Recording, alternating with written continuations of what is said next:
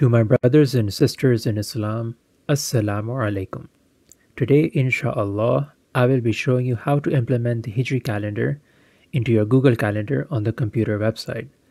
I'll make a separate video for the Android and iPhone apps later on, inshallah, but for now, let's begin with the Google Calendar website.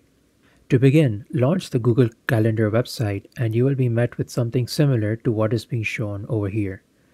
By default, Google Calendar shows the Gregorian dates as we can see here, but we can also add Hijri dates to show up right next to them. To do this, simply first click on the settings button at the top right, which is the gear logo, and select the settings option down below. On this page, scroll down until you reach the View Options section. Similarly, you can click on the View Options button on the side panel over here. Over here, you will see the option for us to select the alternate calendars. Click on it and select whichever Hijri calendar format is accurate to your region. For me, the Hijri Civil one shows the correct Hijri dates of my area, so I will select on it and click on it. At the bottom, we are met with this message asking us to apply this change by requiring a reload. So click on the Reload Now button and simply click on the back arrow key at the top left to return back to your Google Calendar.